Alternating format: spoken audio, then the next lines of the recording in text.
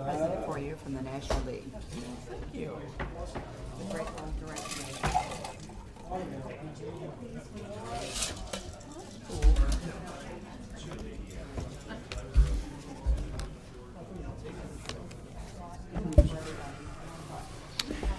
We're going to start in about 1 minute.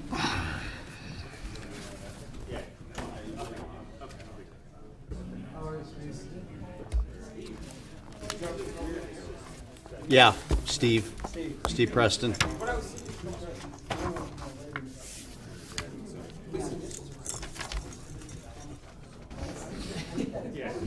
Hey, Jeff. I sent you an email later this afternoon. You probably haven't seen it. Oh, no. Is this another gambling Class O license, or is this legitimate? Well, one of them is kind of, I think they're both going to have gaming. I'm gonna introduce some discussion about maybe putting a moratorium on Class O licenses for a year or something like that until we let this thing kind of sort itself out. I'll just. Okay. I think, yeah, we're going to need some legal input on it, but start the discussion. Yeah.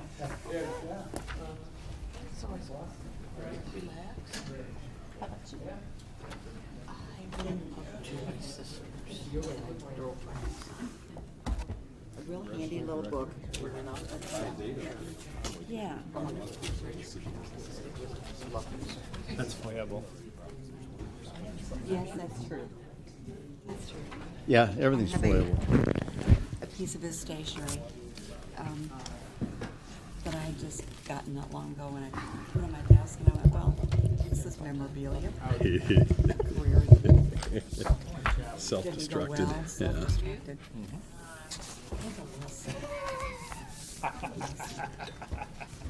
Uh-oh, there's water on the table.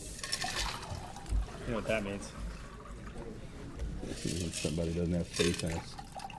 That means what? Somebody doesn't have faith in us. We got everybody? We do. Call to order a special meeting for the Normal Local Liquor Commission. Please call the roll. Commissioner Coos? Here.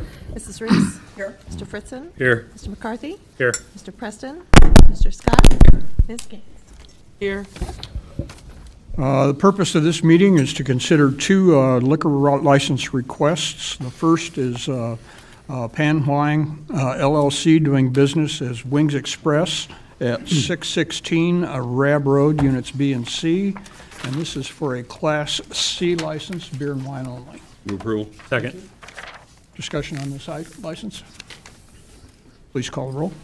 Mrs. Reese? Aye. Mr. Fritzen? Aye. Mr. McCarthy? Aye. Mr. Preston? Aye. Mr. Scott? Aye. Ms. Gaines? Aye. The Class C liquor license is approved. And we have a request for a Class O liquor license from Blackhawk Restaurant Group LLC, doing business as MS Eatery at 1700 Parkway Drive in Normal. Motion for approval? So moved. Thank you. Is there discussion on this item? Mr. Fritzen? I have a question similar to the last special meeting we had where we approved some Class O licenses. I'm curious, the floor plan mentions games. Is that gaming licenses from the state? Is that what that indicates? Yes, they will have. Same with Wing Express, isn't it? Both Thank of you. them. Further on this item? Please call the roll. Mr. Fritzen? No. Mr. McCarthy? Aye. Mr. Preston? Aye. Mr. Scott? Aye. Ms. Gaines? Aye. Mrs. Reese? Aye. The liquor license, the Class O liquor license is approved for Blackhawk Restaurant Group. Further discussion before motion for adjournment? Mr. Fritzen? Yes. I would like to begin a discussion. I don't know that I don't have a proposal necessarily ready, but considering the future of a Class O license, I think there was some excitement at first when we created this designation because of a particular entity that was hoping to open in Uptown Normal. And, of course, we can't limit to just those that fit that model. And the licenses that have been approved do meet the ordinance as it's written. I understand that. And yet it seems that the license is being used so far, the last couple of actions, to set up a gaming operation with food as an incidental. So I don't, to me, at least for me, that was not my intent when I voted in favor of a Class O license. I really don't want to see a proliferation of these outlets, and personally, I think we ought to discuss or consider a moratorium on issuing any more of these licenses for at least a year until we have an opportunity to assess the results of issuing these licenses and their impact. I think the other liquor license designations that we have in town for restaurants require the fully operating kitchen equipped in a certain way to serve the prepared foods. I think the question of fairness comes into play here with those licenses and the history of liquor control within the town of Normal, which we have adjusted as we've gone over the last couple of decades to adjust different closing hours and to get away from the auditing and 50-50, 51% from something other than alcohol to a more workable solution that we have now. And now we've introduced a new wrinkle to it that I think is probably really goes against what Normal has stood for a long time. So like I said, I don't have a particular proposal tonight. I don't know that I want to make a motion to consider that now, but I would like staff perhaps to look into the viability of such a moratorium and report back to us, at our next meeting, if we could, or in the interim through memos, that whether or not such an action is something that would be advisable or inadvisable. Ms. Gaines? Along that line, I'm wondering, is there anything with the state law, or can there be anything on a local level where ATMs cannot be in the same operation as a gaming facility?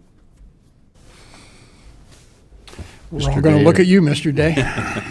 There's nothing currently in the state law. There may be some potential. We can do more research on home rule abilities. I think under our home rule powers, we've got some regulatory authority that may be outside the scope of the state statute. There's currently cases pending in the First Appellate District of Illinois as to the exact extent of those home rule powers, but we may have some abilities to do regulation outside of the scope of the state statute. Because I guess I'm just thinking that, as there are a lot more proliferation of this, that I think that might be a prudent thing. Not that I think people can't control themselves and need an adult to take care of them, but I've heard so many horror stories and have seen many horror stories where all of a sudden the money is totally gone and there's big problems then that follow. And unfortunately, those big problems often affect the community. So just a food for thought. Ms. Gaines, for clarification, we'll do some research. So your interest would be to restrict ATMs from these establishments? Yes. Okay. We'll check into that and see if we can locally enact that kind of regulation. I think, too, we're going to have an opportunity to meet when we go into strategic retreat, maybe to take this as a topic for that and really have a good discussion about it. Unless you want to hear right away, Mr. Fritzen. Well, my concern would be that somebody hurries up and puts together a business plan, and presents another, possibility for a license. I suppose I could ask that we not consider anymore until our next regular meeting of the Liquor Commission, and not have any special meetings to consider licenses of that nature. When I would our think that next- probably would put us beyond the retreat dates. That's something we can certainly look at. Our next regular meeting would be first meeting in July. Okay, So it would give us time to do some research and discussion on this item. thank you. Yeah, if there's anything specific you'd like staff to research, please let us know, and we can get on that rather quickly. It may just require a conversation among all of you on the issue, but if there's any specific ideas that you may have regarding, further regulation of this activity, we'd be happy to do some homework and get some information out to you as soon as possible. So give that some thought over the next day or two and email Mr. Peterson with ideas or thoughts or questions. Sure. Motion for approval? Motion for adjournment? So moved. Second. Please call the roll. Mr. McCarthy? Aye. Mr. Preston? Aye. Mr. Scott? Aye. Ms. Gaines? Aye. Mrs. Reese? Aye. Mr. Fritzen? Aye. Mayor Kus? Aye, the special meeting for liquor is adjourned. Call to order a regular meeting for the Normal Town Council for April 6th, 2015. Please call the roll. Mayor Kus? Here. Mrs. Reese? Aye. Mr. Here. Fritzen? Here. Mr. McCarthy? Here. Mr. Preston? Here. Mr. Scott? Here. Ms. Gaines? Here. We'll begin with a pledge of allegiance. I pledge allegiance to the flag of the United States of America and to the republic for which it stands, one nation, under God, indivisible, with liberty and justice for all.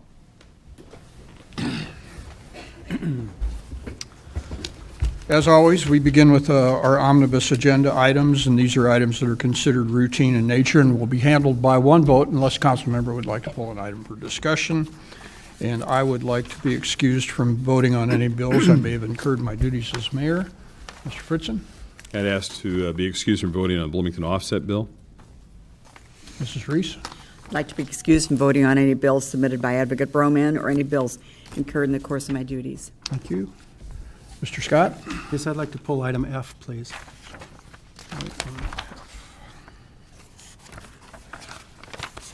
I should point out that item J is not going to be considered tonight at the request of the owners of this business. One of the owners was out of town and not able to review the agreement that was sent to him, so we'll bring that forward to our next meeting. Mr. Fritzen? Item E, please. E? E, yes, as an Ed.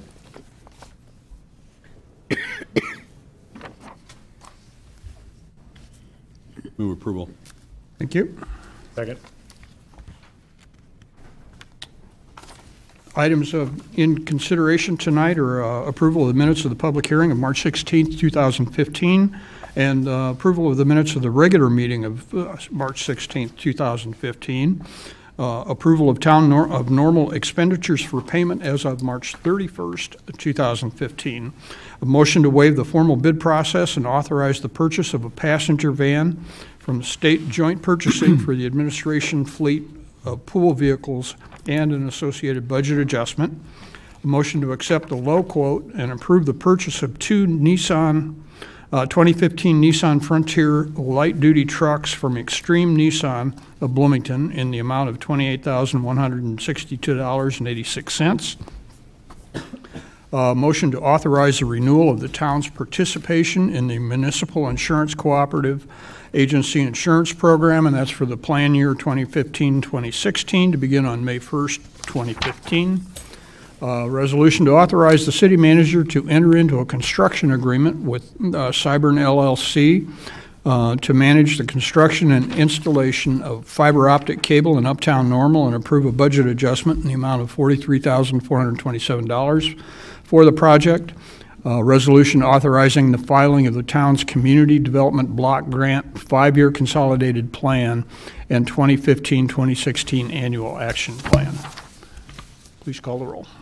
Mrs. Reese? Aye. Mr. Fritzen? Aye. Mr. McCarthy? Aye. Mr. Preston? Aye. Mr. Scott? Aye. Ms. Gaines? Aye. Mayor Kus? Aye, the omnibus is approved with the exception of item E, which is a motion to award the bid for Truman Hoover Coolidge Cherry Maple Street Water Main Replacement Project to start excavating at a total cost of $1,970,100.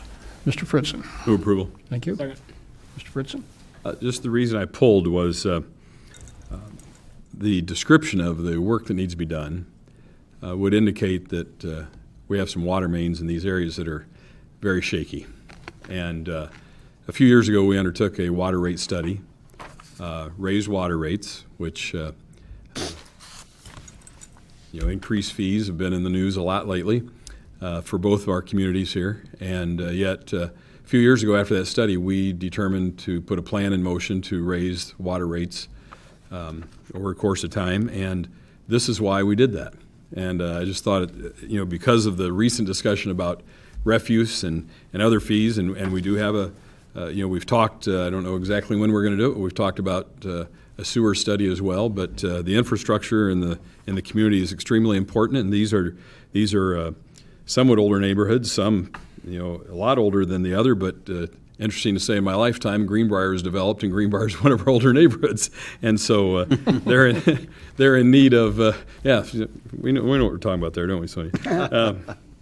Anyway, these are neighborhoods that have undersized mains or mains that are at risk, and this is the reason why those fee increases were necessary to better serve our needs here without having to borrow or switch money from one account to another, one project to another in order to pay for this type of improvement.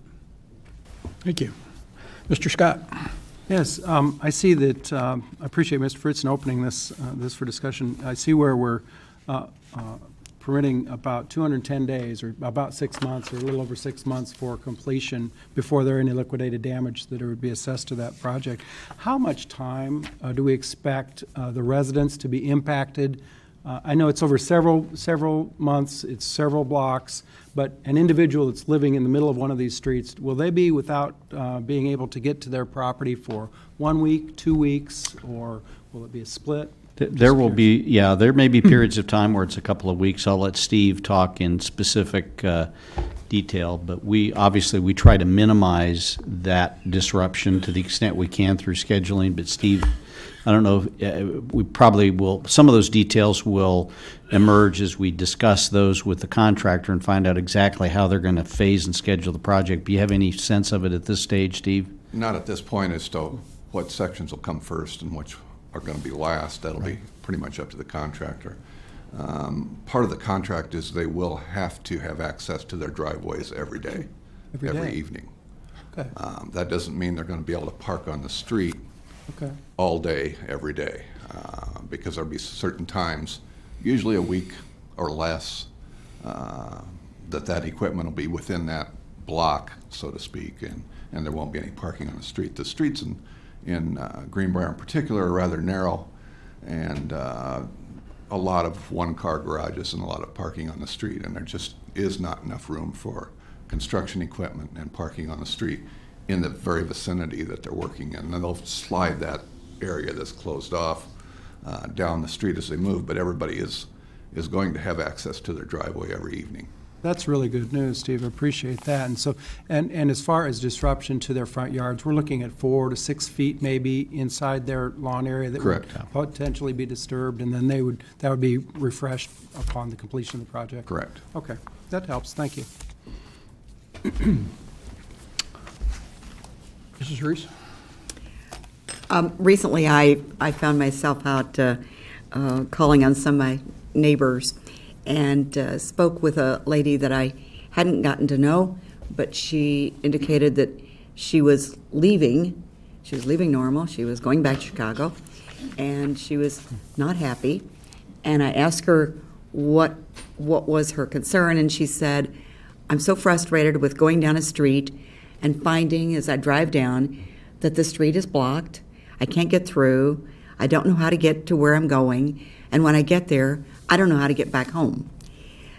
And so it prompted my thinking as we're talking here to ask the process we'll be going through to alert others that might be driving in that area that the streets are going to be blocked next Thursday or Friday, or can we even give that kind of advance notice? Is it online? Can you talk about that a little bit? The schedule's kind of fluid at all times due to the weather, and of course what obstacles they run into, what encounters they have. But we will be having a meeting with all the affected residents, or at least a meeting they can come to. They don't have to obviously show up, but we will meet with them and explain what we're doing, and any of those that are concerned are more than encouraged to come to that meeting where we can explain what's going to happen and how it's going to come about. As soon as we have a pre-construction meeting with the contractor, he will be giving us a bar chart schedule, proposed schedule for his activities.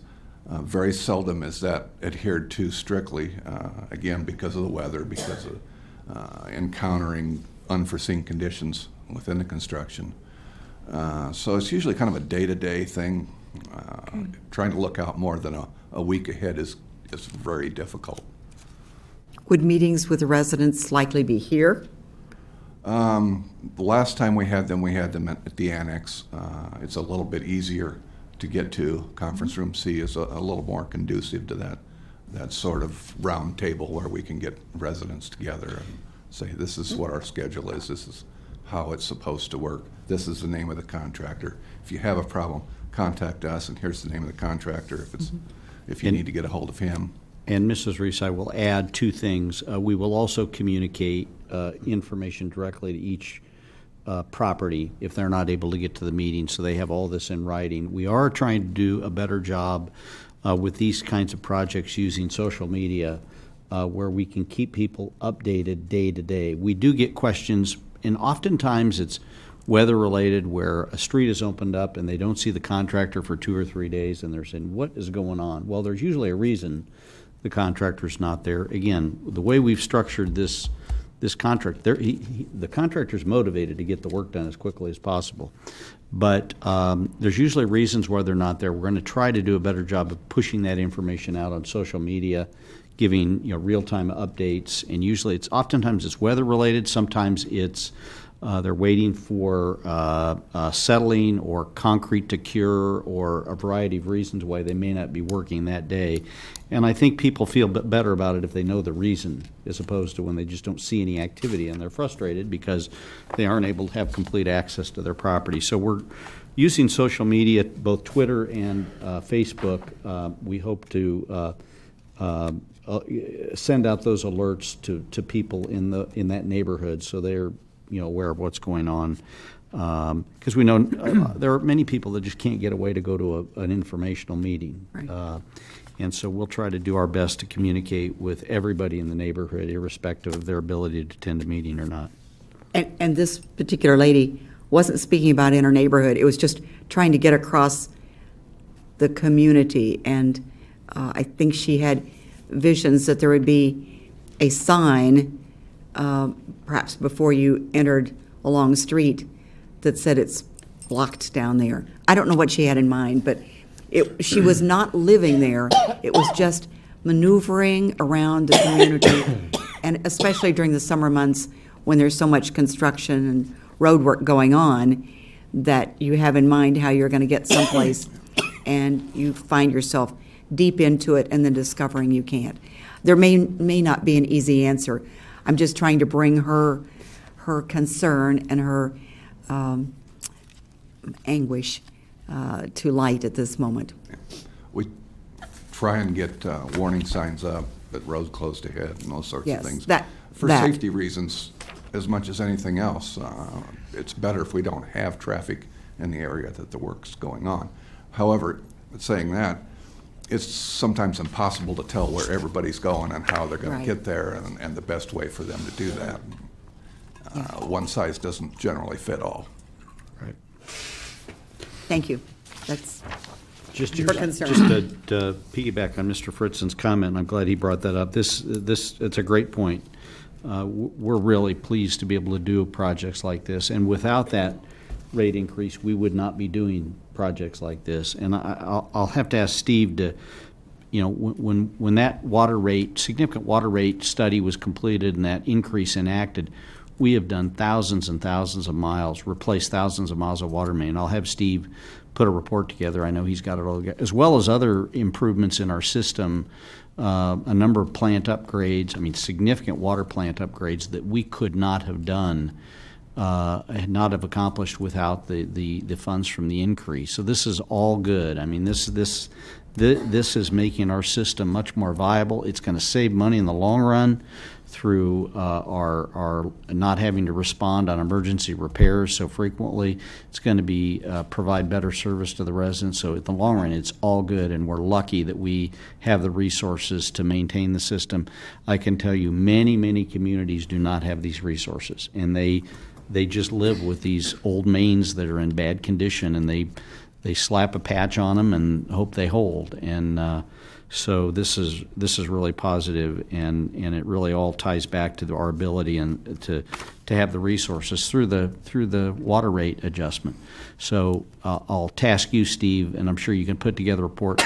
It'd be interesting to see an outline of everything that we've been able to accomplish it's probably been 5 or 6 years, and I think you'll be amazed at how much we've gotten done with that additional money.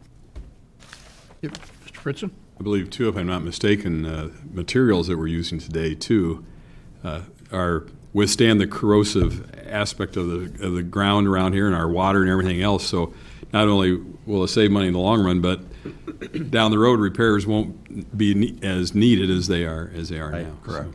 So. Absolutely. Further on the item? Please call the roll. Mr. Fritzen? Aye. Mr. McCarthy? Aye. Mr. Preston? Aye. Mr. Scott? Aye. Ms. Gaines? Aye. Mrs. Reese? Aye. Mayor Kus? Aye. The motion is approved.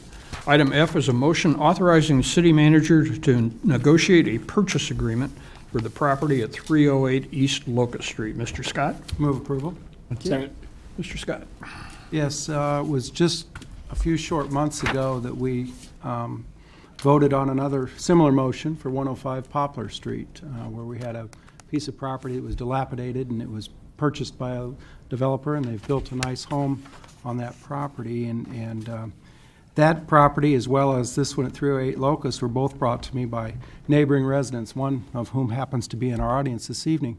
And while I don't think that the town of Normal should get into the real estate business per se, but I think that in instances like this, where the property is in very bad condition, where we can make the purchase quickly, do a reasonable contract with another developer, with another property owner soon to improve that property, I think it's a good mechanism for us to engage in. And like I say, I don't want to be in the real estate business, but for short term, I think this is a very good approach to handling some of the properties that we have that are in really bad condition in this community, of which I'm very thankful there's a very, very small number. Yes. So Not many. I'm very, very pleased with this, and I think this is a good approach. Let me just add, thank you, Mr. Scott. I agree with you. We don't do this very often. Unfortunately, we don't have to. We don't have many properties like this one. And frankly, the photos in your packet really make the property look better than it really is. It's Greg and his staff have taken hundreds of interior and exterior photos, and it is in really, really bad condition. The neighborhood has dealt with this for 3 or 4 years. I know Inspections has been dealing with this. And so an opportunity has presented itself, we hope.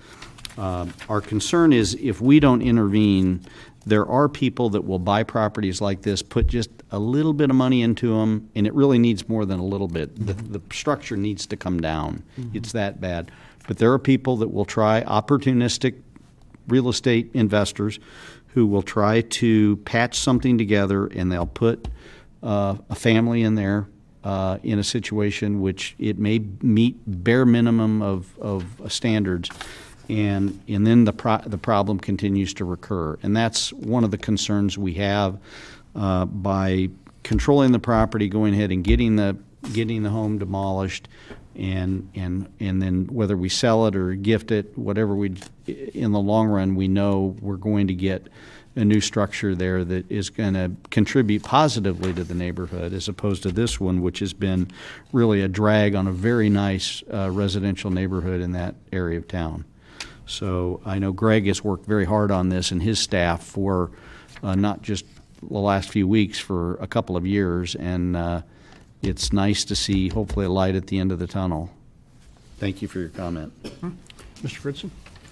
When I was reading through the report, it brought to mind what we used to call the Middleton Fund for retiring non-conforming uses. It was a proposal Randy Middleton made years ago, and we started putting money aside in our budget to bring multifamily conversions back to single-family use. And again, I agree with Mr. Scott. You know, it's not our place to be in the real estate business, but there have been occasions that precede, you know, this type of action where we did encourage and incentivize properties to be returned to, you know, what their original purpose was, and help preserve neighborhoods. And it's one reason, I think, as you've alluded to, that we don't have a lot of properties in this kind of condition within the community. Further discussion? Please call the roll. Mr. McCarthy? Aye. Mr. Preston? Aye. Mr. Scott? Aye. Ms. Gaines? Aye. Mrs. Reese? Aye. Mr. Fritzen? Aye. Mayor Kus? Aye. The motion is approved. We have two items of general orders tonight that are both related to each other. The first is a resolution authorizing a land donation and development agreement with Habitat for Humanity at 1001 Franklin Avenue. Move approval. Thank you. Second. Discussion on the item? Ms. Gaines? When I was reading through this, is it saying that there can be 2 houses on that property, or are you saying just it could be up to 3? 2. Greg, you want to come It up? seems awfully small for 3. That's why I asked, and I thought I read in here somewhere it couldn't be more than 3.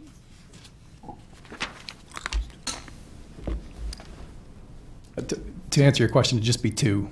Okay. It's an unusually large, I shouldn't say unusually large, it's somewhat typical of that neighborhood. There's some long, deep lots. But based on Habitat's footprint and the size of the home they typically build, it was ample to create 2 lots out of the 1 large lot. So that's what, and in fact, the second action tonight is the approval of the subdivision plat, which will show that, so. Okay. Thank you. Further? That's good. Please call the roll. Mr. Preston? Aye. Mr. Scott? Aye. Ms. Gaines? Aye. Mrs. Reese? Aye. Mr. Fritzen? Aye. Mr. McCarthy? Aye. Mayor Kus? Aye. Resolution is approved. Item 7 is a resolution approving the final plat of the Building Hope subdivision by expedited process. Again, this is 1001 Franklin. Move approval. Thank you. Second. Discussion on this item? Please call the roll. I just had a quick question so are they both going to be facing Franklin, or is one going to be facing Both will be oriented facing Church Street. Church Street? Okay, thank you. Further? Please call the roll. Mr. Scott? Aye. Ms. Gaines? Aye. Mrs. Reese? Aye. Mr. Fritzen? Aye. Mr. McCarthy? Aye. Mr. Preston? Aye. Mayor Kus? Aye. That resolution is also approved. We have one item of new business tonight, and that is a motion to approve reappointments to various boards and commissions. Motion for approval, please. Move approval. Second. And as this is a matter of personnel, there will be no discussion unless a council member would like to take this lengthy list to executive session. And seeing no such request, please call the roll. Ms. Gaines? Aye. Mrs. Reese? Aye. Mr. Fritzen? Aye. Mr. McCarthy? Aye. Mr. Preston? Aye. Mr. Scott? Aye. Mayor Kus? Aye. The reappointments are approved. Mrs. Reese, you've got quite a list there. We have a nice list of people that have continued to serve our community in a variety of ways. We have 5 appointments to the Building Board of Appeals: Marty Behrens, Rick Bozier, Guy DiChula, Fred Hahn, and Brian Redd. We have 3 appointments to the Historic Preservation Commission: Kathy Burgess, Ann Motter, and Lori Christensen. We have 1 to the Human Relations Commission. That's William, otherwise known as Terry Brown. A Planning Commission appointment of A.J. Zimmerman. a sister city committee appointment of Darren Sampson, 3 Uptown Design Review Commissioners, Dave Bernison, Dennis French, and Sarah Cathro, and 2 Zoning Board of Appeals reappointments, Janet Hood and Randy Schaub. Nice list of people. Thank you. Thank you. Before an adjournment, I think we have one item of business, and Gary Little, if you would come up front here and have a seat in this chair. Gary, this is Gary's last meeting, and you still work for us, so you got to come up here. This is Gary's last meeting here, and we will have a formal kind of farewell ceremony to Gary at Ironwood Country Club Clubhouse from 3 to 6 on Friday afternoon. I'm going to turn this over to the city manager. I have no idea what he's going to do here, but I'm sure it's not going to be pretty. No, we're going to take it easy on Gary tonight. Friday's a different matter. 3 to 6 at Ironwood, and certainly the public's invited. Gosh, Gary, it seems like it was just yesterday that I wined and dined you at the McDonald's in Forsyth to lure you from Decatur, and it worked. Yeah. Man, you were a cheap date, but I appreciated it. We didn't have a lot of money back then. So, but, obviously Gary has been a tremendously valuable member of the staff, and I mentioned it at staff meeting this morning. He manages one of those departments that are almost unmanageable. There are so many things going on in our Parks and Rec department. It is incredible. Every day there are 150 things happening, and it takes a special kind of person to keep all those balls in the air at the same time. And he acknowledged part of it is having a great staff, and Gary's done a great job of assembling a really very, very high-performing staff. And but it still takes that leadership and establishing a sense of direction. I wouldn't call Gary. He certainly uses the facilities. The golf course is one that I wouldn't say that Gary is a great golfer, but he does run a nice golf course at Ironwood, among other things. And there's supposed to be I think there's supposed to be something going here, I guess. That was the cue, the golf course. Oh, there's a little video or a little something, and somebody's doing the golf course. Watch out, it says, oh, there's Gary. No. That's the I know infamous that hat. was going to appear somewhere tonight. That hat that Gary has donned is appeared in a lot of special videos, and it will probably make an appearance on Friday, too. So. Yeah. Such a great photo. And Mark Clinch just loves to get it out whenever he has an I'm going to say, opportunity. will we have an opportunity to see the actual hat? Well, I don't know if the actual hat still exists or not, but the photo will live in infamy. But seriously, Gary, I mean, there's just too many accomplishments really to list, but just a few. Shepherd Park, of course, is a huge. We worked on that how many years? Was one time going to be called Greenbrier Park. Years and years and years to get that done, and Gary saw it through, and it is really a sensational park. And I think maybe the most popular of all the amenities in that park, and Scott Preston will attest, the dog park is probably the most popular, and Gary, of course, is the king of the dog parks, and but certainly expansion to Constitution Trail and the Connie Link Amphitheater, the Children's Discovery Museum. Certainly Gary continued the tradition of hosting national softball tournaments at Champion Fields. I mean, I could go on and on and on. There are lots and lots of accomplishments, but we certainly appreciate Gary. You'll be missed. We're envious of you because I know you've got lots of plans. I don't know if this is public information, but it's now. I think Gary owns 17 motorcycles that he's got to restore. He restores old motorcycles, many of them Triumphs, but he's getting into some new things. And he's quite a Jimmy Buffett fan, so keep that in mind too. So we'll have some Jimmy Buffett food on Friday. A lot of sponge cake and cheeseburgers, and there you go. And I think flip-flops are mandatory. Yeah. So again, thank you, Gary. And again, I think there'll be a formal presentation to you on Friday at the event because your family will undoubtedly be there and they'll want to be part of it. So Don't know if you have any parting Well, words. Thank you, Mark. It's been fun. The 12 years have gone by extremely fast. I would just like to, as Mark said, I have a wonderful staff that's really committed to improving the community and helping people, and that's always important.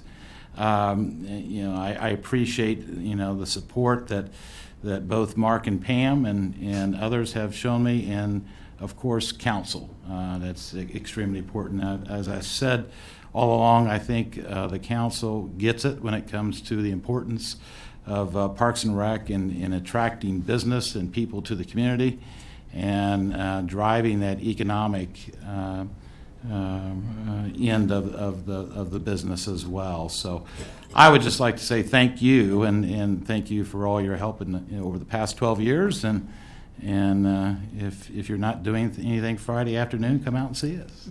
All right. Good. Thank you. Great. Thank you, Gary.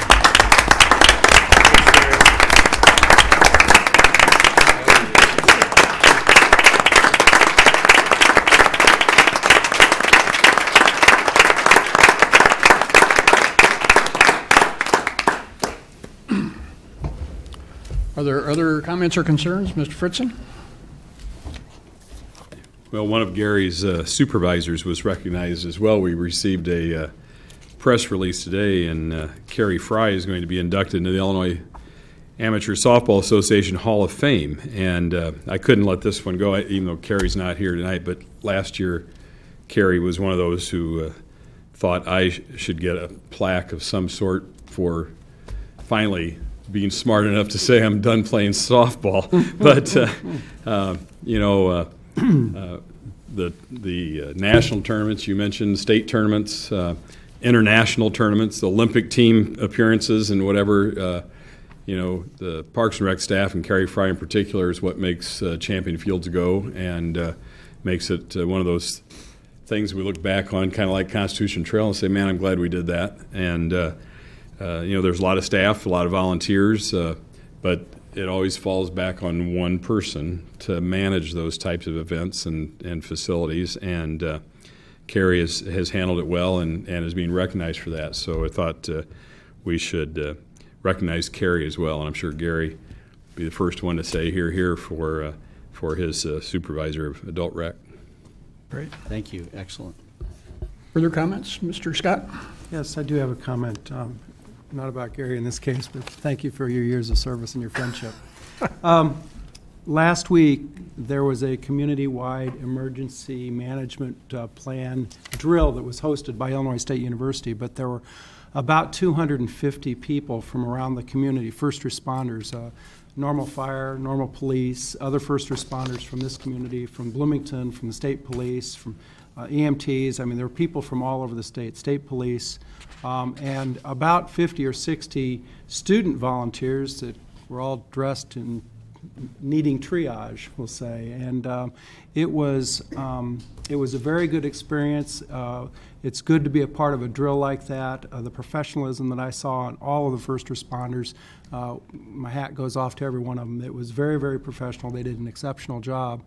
And I think that even though the university hosted it, the town of Normal was very much engaged in this process, and I think that the entire community benefits when we're prepared and ready for an emergency. This particular drill was an active shooter on campus, and it emulated several shooters, several people with weapons, and even some we'll say pretend fatalities. And so people were transported to local hospitals and health center and the like. And it was extremely well done, very, very thorough, and something I was very proud to be a part of. And I wanted to thank the Normal Police and Fire and others that were engaged in that for their participation. Because as I said, we're all a better community because we have these drills. Great. Thank you.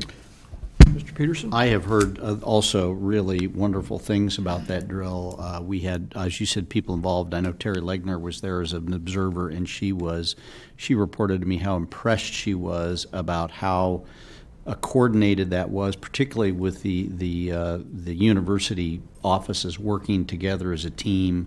that it was extraordinarily well done, and it makes us all feel more comfortable that if the real thing occurs, heaven forbid, we will be ready. So I think that's terrific, and I'm glad that the university reached out to the community, and we were certainly happy to participate in that, so thank you.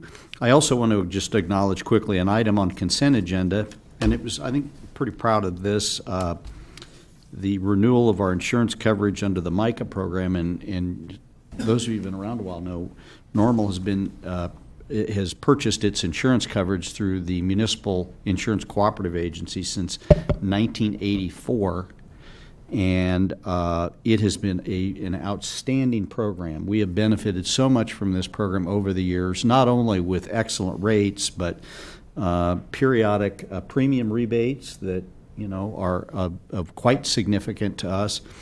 This year, you don't see too often where insurance rates drop, but we had a significant decrease in our insurance rate due to good experience, and I credit the staff, the department heads, the supervisors for making safety a priority in this organization. But we saved the budget savings of about $228,000 just in our insurance premium this year. And again, that is due primarily to excellent loss control services. So Andrew is our representative on the MICA board. I used to be, and I got too old, and I think I hit the mandatory retirement age, and I left.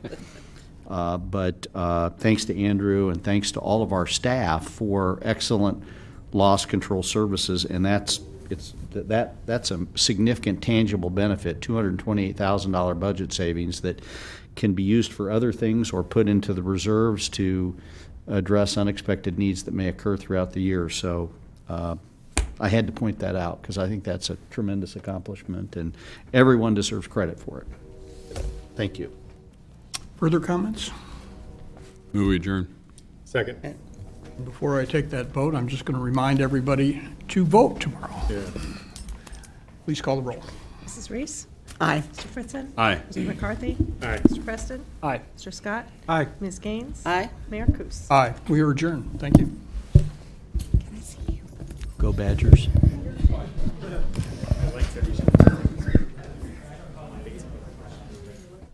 I was tickled and enthused. A little bit. Hey, Adam.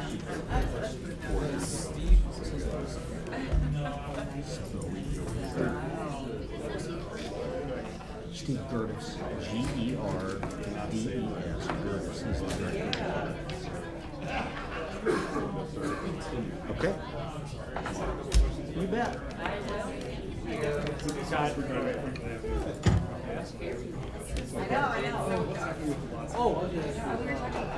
Well, tonight, the council took action to donate those, that parcel to